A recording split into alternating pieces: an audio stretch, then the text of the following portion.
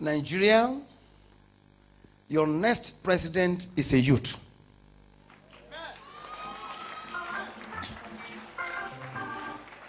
I don't want to care whatever anyone may say.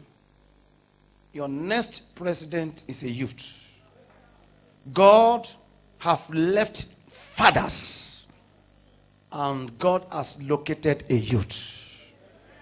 I see a name starting with S. And I see a chair, and I see S sitting on the chair.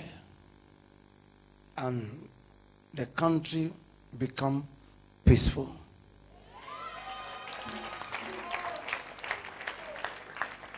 If you know Obasanjo, tell Obasanjo that God said he must use every resource that he has to support this elected youth by God, the way Samuel supported David.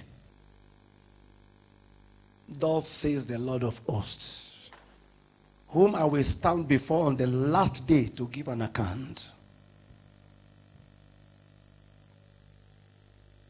Anytime I prophesy to nations here, you know, it doesn't miss. I will not say what God did not say. And I will not prophesy what God did not put on me or in me. Whatever I heard that he said I should say is what I will say. And there's no apology for it. President Muhammadu Buhari, is that not so?